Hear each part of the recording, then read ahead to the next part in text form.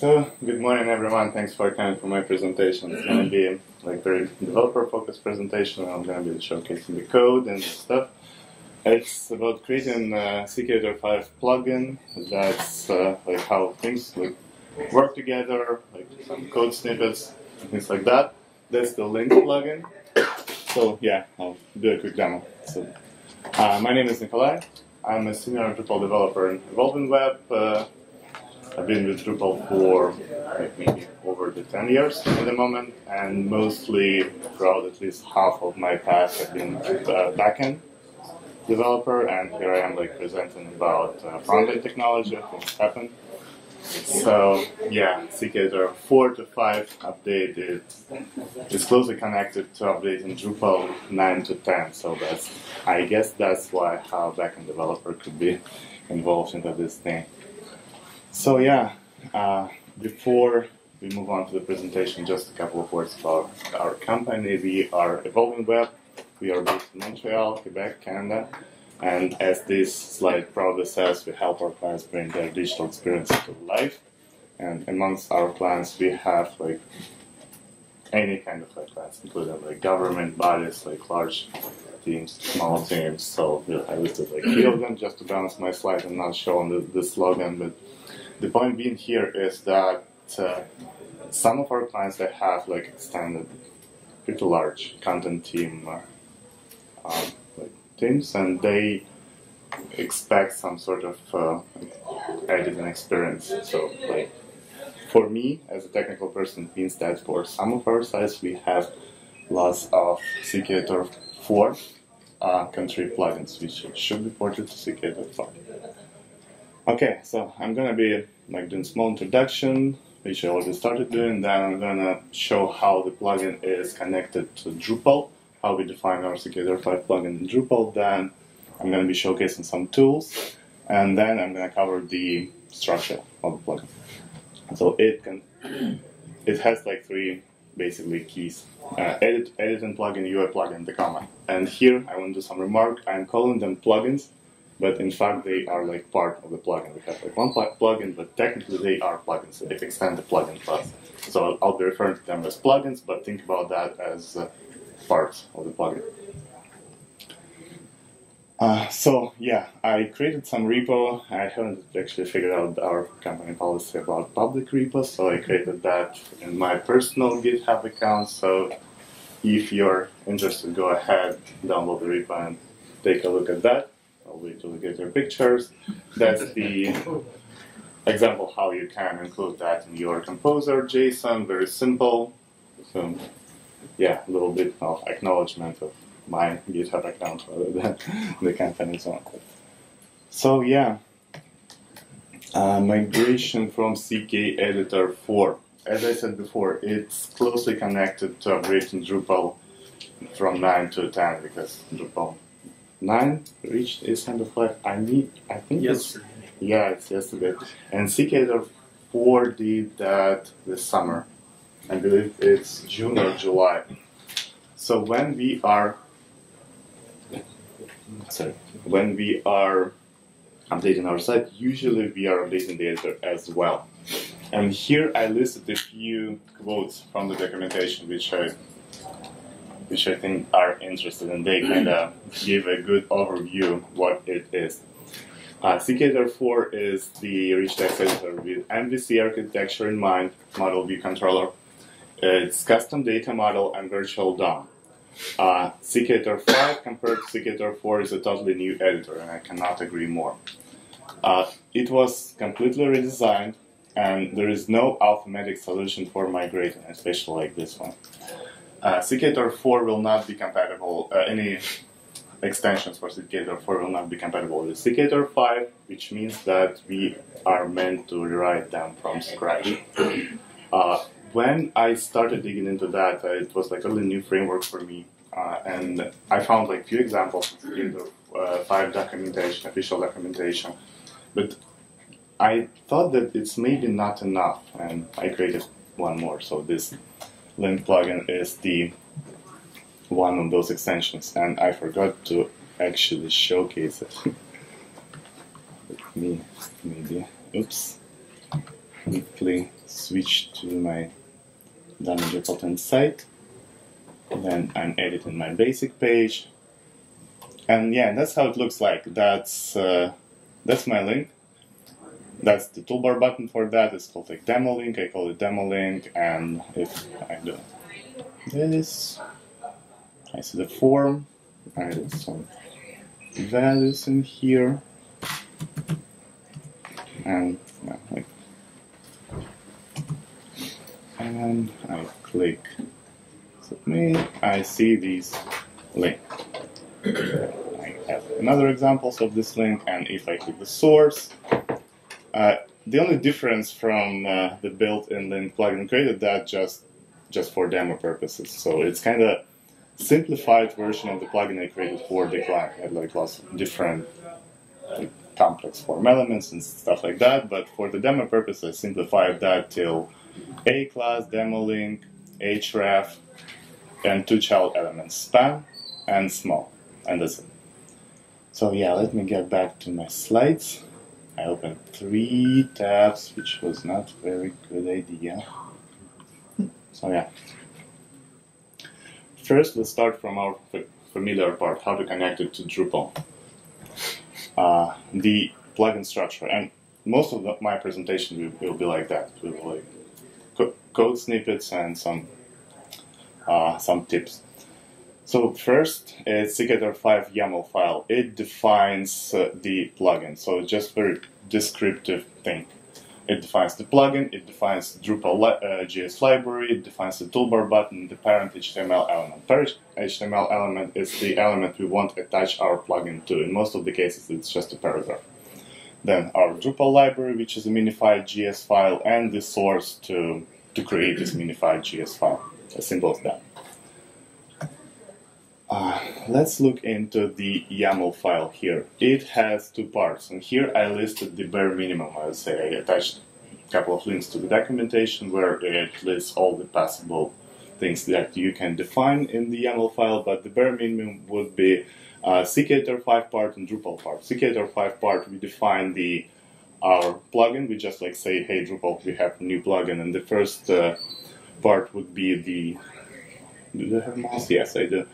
The folder name and the class name and the file name, respectively. The Drupal part, we define the label, we define the library I just showed in my previous slide, we define the toolbar button. We still would need to program it, but here we just like saying that it's going to be there. And we define the parent element. As I said, it's a paragraph, and usually it is a paragraph for many plugins. So the tools that I used, Webpack. And what's interesting is that I checked a few contrib modules, and the configuration for Webpack, it stays the same for most of them. It's like standardized. The only thing that I changed is the development mode and production mode. And you might as well go like Webpack watch and the flag development or production, but I changed that in this file. And I attached the example of this file from one of the contrib modules, which in this case is CKEditor div manager. So you are safe to copy it over. And the second tool is more interesting. It's CKEditor 5 DevTools module, Drupal module, and it goes with 2 parts. The first one would be the example module, which utilizes one of the examples in the documentation, and it wraps it around like in Drupal. It creates this YAML file to connect with Drupal. So it is like a starting point for many modules. If you look at the code of the many contrib modules for CKEditor 5 plugins, you can see the pattern that the developers use this example as the starting point. And the second thing is CKEditor 5 Inspector. It's a very useful tool. It's used for visualize and debug the model. Not only that, but I found this feature the most like beneficial, and that's how it looks like. Oh, okay. Okay, still good. The screenshot at the top, that's my link, and screenshot at the bottom, that's this editor, and that's the model views, how the model looks. So model is, I'll talk about model and view shortly, but that's some abstract data representation, and it's useful just to have the debugger window just to see all the child elements nesting and attributes. So that's how you can use this inspector. So let's talk about the plugin structure. Well, yeah, as I said, first, it's a minified file by JS, which we use in our library, and that's its source. And its source consists of three plus one parts. First, it's index.js, which is going to be our starting point. That's its editing plugin, the UI plugin, and the comment. And here you can see that I have like a little bit more files than that. It's just my helper classes and just things that I use to wrap the boilerplate code. But what you need to have is editing plugin, UI plugin, and the comment, and the index.js to glue things together. Couple of words about editing UI and comment. I'll be referring to them a lot. So it's not some scientific definition, just something that I put in very simple terms. Editing plugin, it defines the elements hierarchy. It defines the conversions, how we convert data from this abstract level, which is called model, to view, which you can think about our HTML. It's not technically HTML, but you can think this way. So we define the rules. That's what editing plugin does. The UI plugin specifies the whole thing that we can actually visualize. First, toolbar button, that's editing form, and the selection. Selection is when you put your mouse in some place in the editor, there are like events that can react on this, on that, and you like need to make sure when you're editing the plugin that at least you're within the plugin's boundary, you're not somewhere else. And the comment. Comment, it kind of stands alone. It's called from somewhere else. We'll get to this, but it's like three important parts. And comment is used to modify the model, the actual element. So when we are editing the element and putting new values, we are calling the comment. So yeah, index.js. Technically, it could be the only file in your application, but it's just a nice thing to do to break it down into editing part in the UI part. So here I'm importing editing, I'm importing UI, I'm defining the plugin name, and I'm exporting the class. That's it. So it just glues together editing and the UI part. Editing plugin. First, elements hierarchy is what it does, and second, it gets the data converted from the abstract level to HTML and the other way around. Editing plugin, it operates on two, well, notions, things, layers, called model and view. I will give the proper definition to that, but just because I'll be referring to that a lot, it's something to, some simple words just to have a basic understanding what it is. Model is the abstract level of data representation. CKEditor 4 used to operate on HTML directly. CKEditor 5 operates on its internal data structure. So model is this abstract structure. I showcased that in the screenshot in the editor. And what is important to understand here that model is not, it may not correspond to HTML one-to-one, which means that we, let's say, have our model, we have attributes for the model A, B, C, and D, and those A, B, C, and D attributes, it's not necessary for attributes for HTML at the very end. Like after all, it might be converted to whatever. It might be converted to one attribute, to 10 attributes. It might be converted to n attributes plus n children. So it's just the abstract representation. It's not HTML. And second layer is the view. And here I put that it is HTML because we are dealing with the content for the websites, but technically it could be XML, it could be Markdown, it could be pretty much anything. So, but for simplicity, we're gonna think about that as the HTML.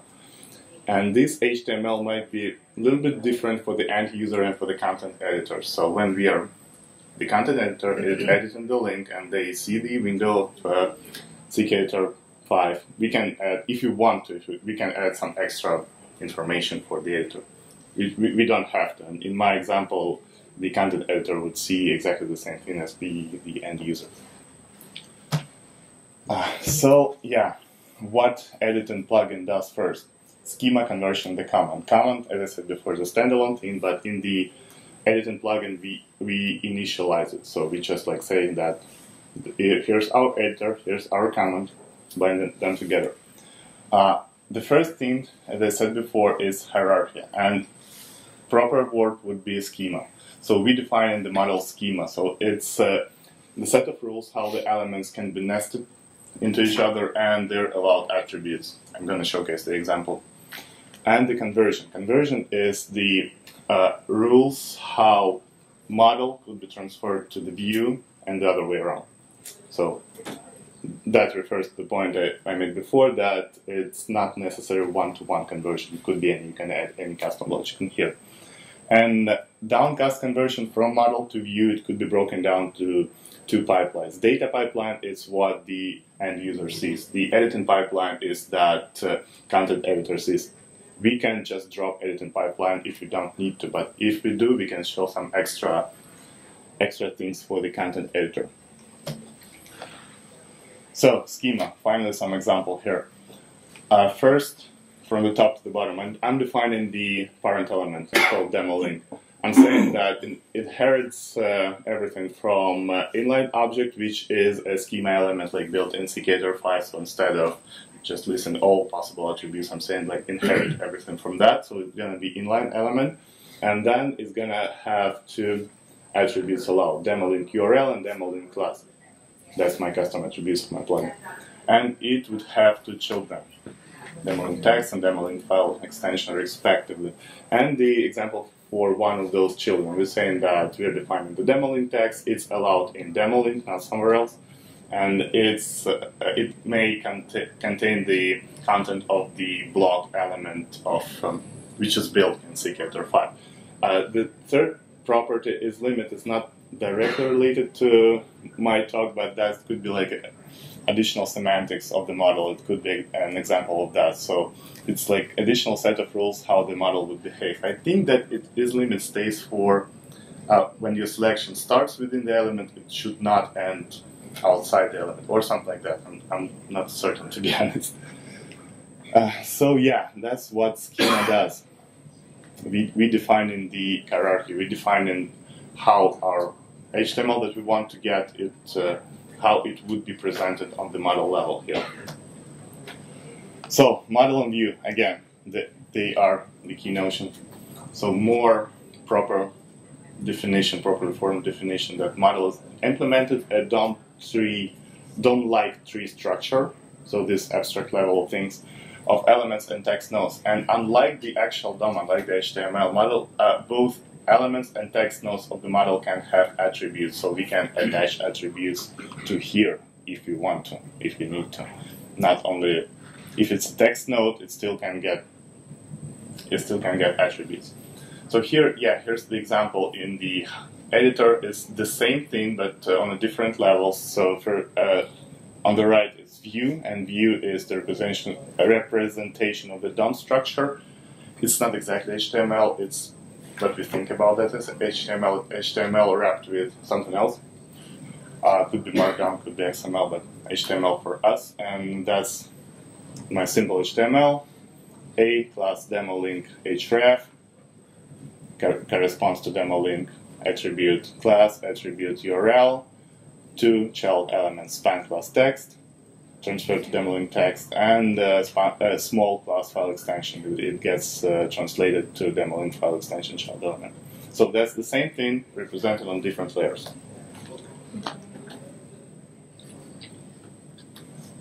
How we connect those layers together?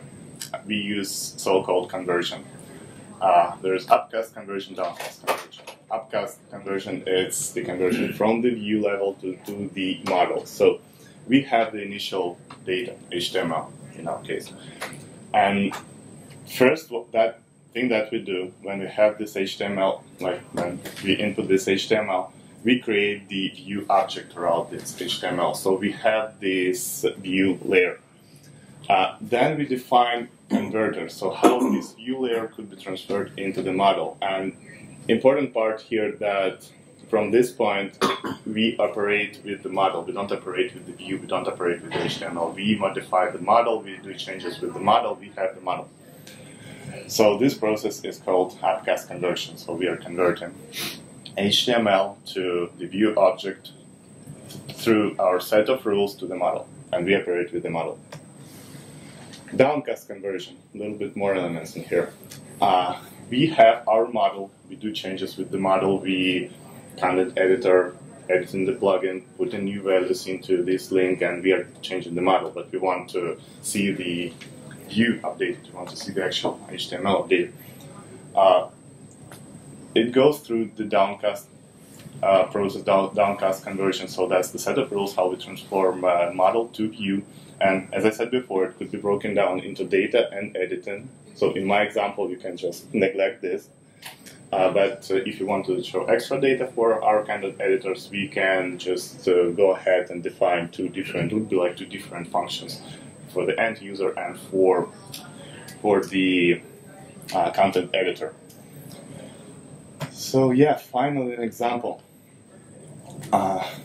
It's a very simple example, it's very simplified. We can add like as much logic as we want in here, but let's look at the view to model conversion. We are operating with one of our child elements, which should be span class text, and we are creating the demoLink text. So it's view to model, view to HTML to this abstract representation.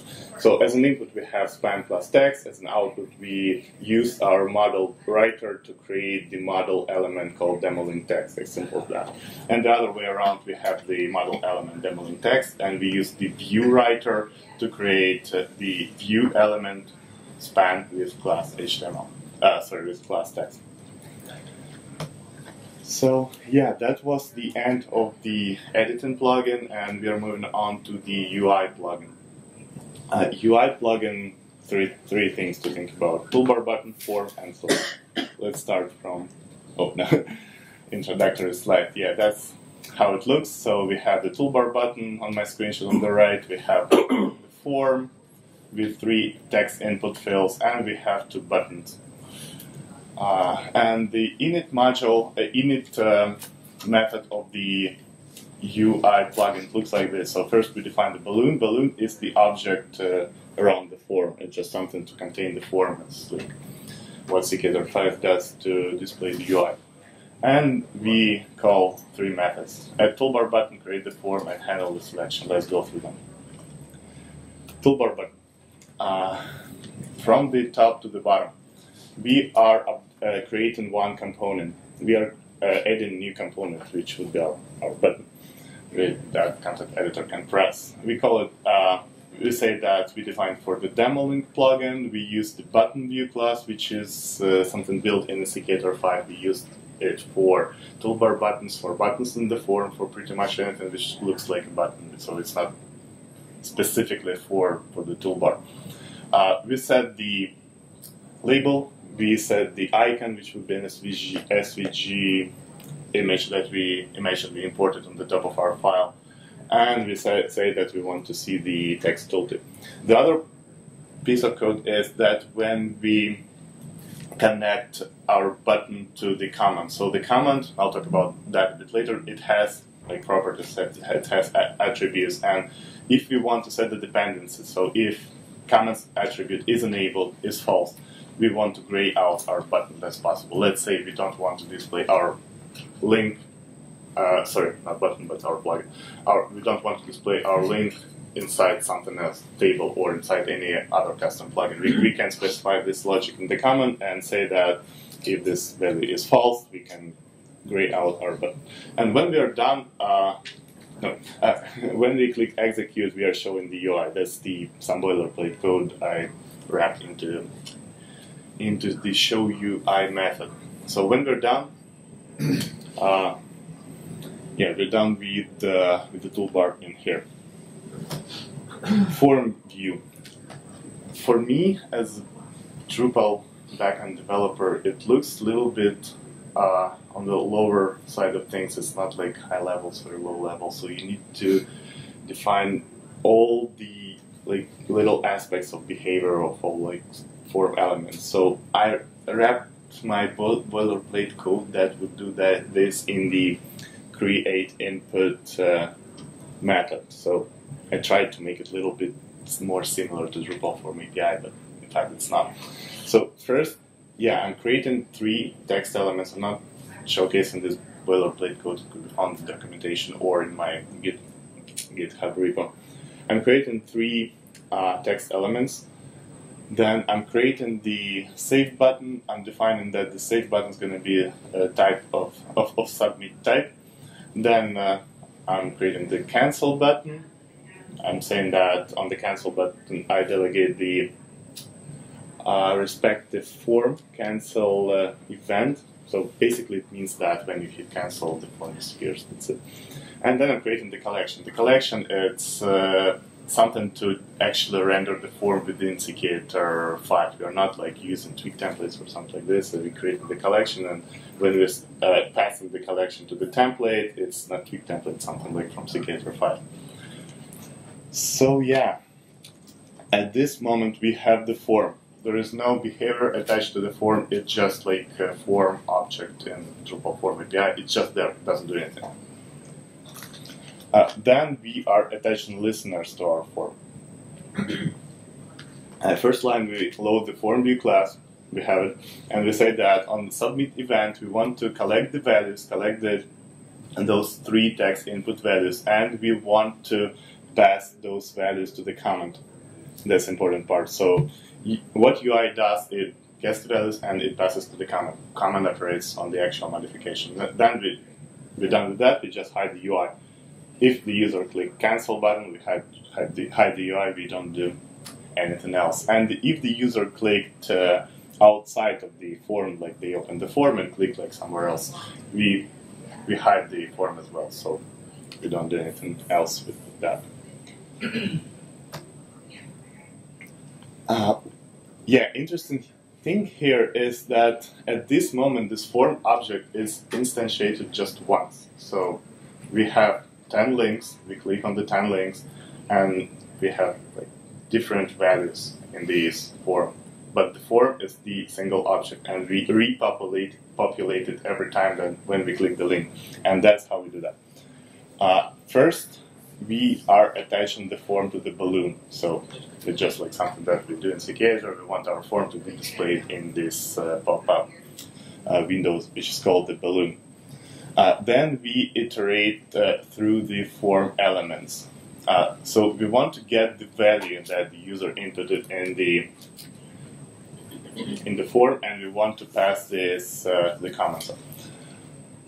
We have the comment. We have the model fields, so that's like little mapping. That's how I call my model field, and that's how it's called in the form. It's not exactly the same. I could have just used the same names, but I went for this mapping. So I'm iterating through the form. I'm checking if the comment value, if the comment has respective value for this form element, and I'm basically taking this value from the comment and putting that in the form. I'm just showing this to the end user. In this snippet, I have little function for the URL. So if the URL value is empty, I'm just showing the default value. So there's some specific behavior for the URL. And yeah, that's it. It's the last step. I'm focusing the first element of the form. I'm calling the focus method of the form.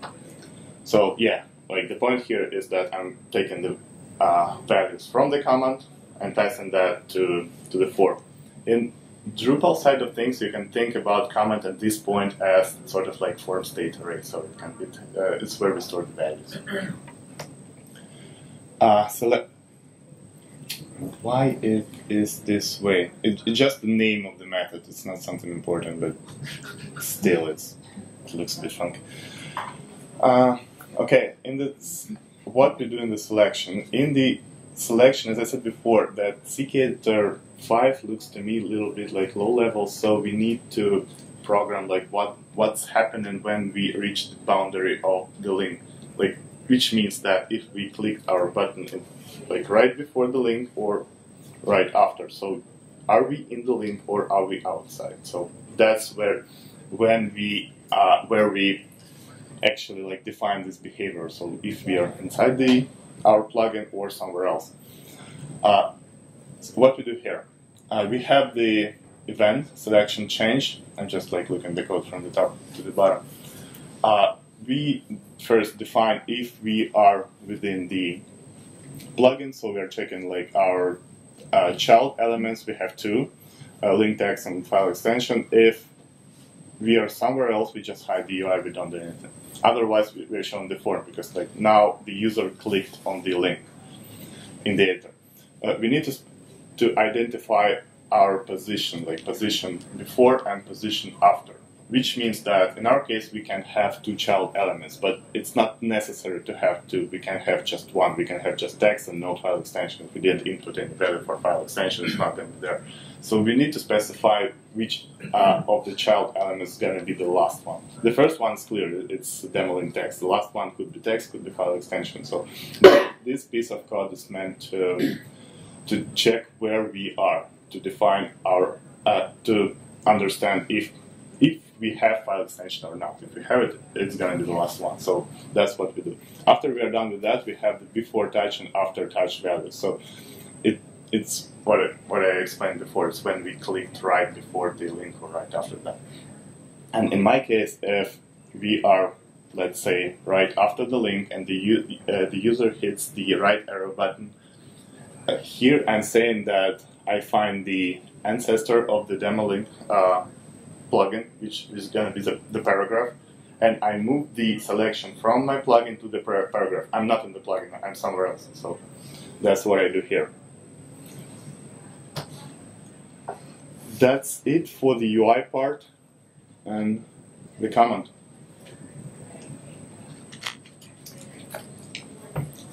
The comment is where we modify the model. So, right at this point, we have the form, we have the editing rules, and we submitted some values in the form. We hit submit, and that's what happens next. We pass those values to the comment. Oops. So yeah, the comments are the main way to manipulate the editor's contents and state, and it's mostly used by the UI elements. That's exactly what I said before, to make changes to the model. It has usually has two methods. Refresh, which in the refresh method you update the isEnabled property. Remember when I was explaining about the toolbar button, this isEnabled, it's something that controls if our button is grayed out or not. So we can just say isEnabled true and be fine with that. But if we want to add some logic, add some logic. And also we are updating the value property of the method. The value property is our form state. That's where we store our values. And in another method, execute, we are actually modifying the elements. So we have the new form values, we have the old model, and we put the new values to the old model, updating the model. So first, refresh method. From the top to the bottom, we are defining our properties. I'm saying just true and null. Then we are checking our selection. This find element function is my helper function, just to identify that if I'm in the plugin boundaries or somewhere else. So if I didn't find the plugin, that means I'm somewhere else. Okay. So we are trying to find the plugin. If we didn't find that, we just return, because we are operating only on existing plugins at this point. And we want to get the values of this plugin. So I'm setting the value, I'm initializing the empty value, I'm going through the attributes first, which in my case is going to be class and URL, and I'm assigning those attributes to the value property. And then I'm going through the children. I have two of them. Two of them are of the same type, they're text. So I'm getting the values of the text node. It's pretty like HTML-ish code. And when I get these values, I'm assigning those values to the comment. So after this method worked, I have updated value property of the comment, which I can use in my form, which I can use in my UI plugin. But the point here is that it's updated. Another method, execute method, that's a method where we actually do the changes, where our content editor edited some values and we hit the submit button, and those values are passed here from the form, from the UI plugin. On the model change, first we check if we are creating a new element or we are editing an existing one. So as simple as that, if we found an existing one, which means that we are editing. If we didn't find, we are creating one, because like now we are certain that we need to create either create or edit the instance. So we are creating our plugin, we are setting the flag to true, and this method, it contains all the magic where I made it in the form. I'm going to showcase in the next slide. And when it's finished, if the plugin is new, we are inserting this plugin to the model. So we have the model object, and we are adding our plugin instance, which is a model object to the whole model of the editor. So we have like we may have like different things in this model, like text, table, something, and we are adding our plugin. So now let's take a look at this method. This method is used to modify the model. And by modifying here, I mean maybe it's not the best way to do that. So I'm still, maybe I'll reconsider that. But I clear the whole thing, I clear the attributes, I clear all the child elements, and I recreate them. So it's done to make sure that they are created in the proper order, especially child elements. I don't want to have file extension first and then text later. I want to have text and then file extension. That's why I'm deleting the whole thing and just recreating that from scratch from the common value. So I'm clearing up the attributes. I'm getting the attributes value from the command, and I'm assigning those values to the model object. So we are done with attributes. Now we are going through the children. Children are like span and small in HTML elements in our case. Span is small, yeah. So yeah, we are iterating through the children. We are getting the value from the child element of the form, and here, I'm sorry, I have to use this. It's not very maybe explanatory, but I have to use this helper method because it's lots of like boilerplate code. It's kind of like repetitive, and it's not something that you want to copy paste. So we are getting the form elements, and we are creating our model objects.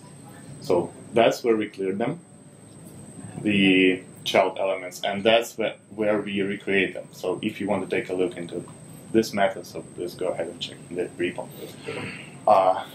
At the moment when I have both child elements, I'm appending them to the parent element, to the model.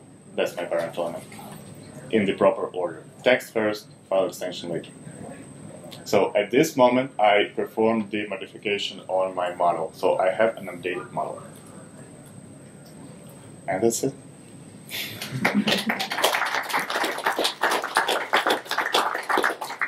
So yeah, if you have any questions, I believe we still have some time, or you can just chat with me at the booth. Do you do any validation when you're submitting the data? There is some built-in validation in the form itself, so like if on the client side obviously, but in this example, I remember. Where would you put it then? In what step? The validation, you can put it basically in any step when the data goes from form to the comment. So you can put it even in the execute model, in the execute method of the comment that I showed, like right here. That's the very last step. So here you have all the data, but you don't necessarily need to use the data. You can check it like right over here. You can also check it in the UI. Let me just find this part of the code. Yeah, right here. So when you collect those values from the form, that would be the early stage, and before passing that to the comment, that would be actually better. You can validate it in here, okay, in the UI.